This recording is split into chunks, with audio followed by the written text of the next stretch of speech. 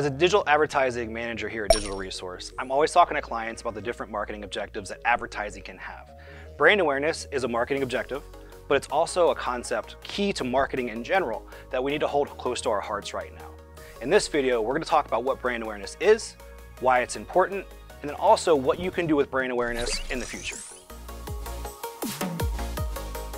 Brand awareness is essentially how well consumers will recall or remember your brand when going through their daily lives.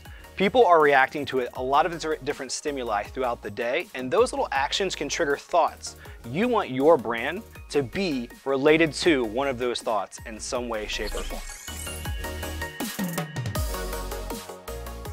Brand awareness is critical when it comes to making sure that consumers recall your brand when they're ready to purchase your service or product. So when I'm going through my daily life and all of a sudden I need a broom, I'm gonna think about which broom do I need? And I'm gonna recall the first broom brand I can think of. That is exactly brand awareness.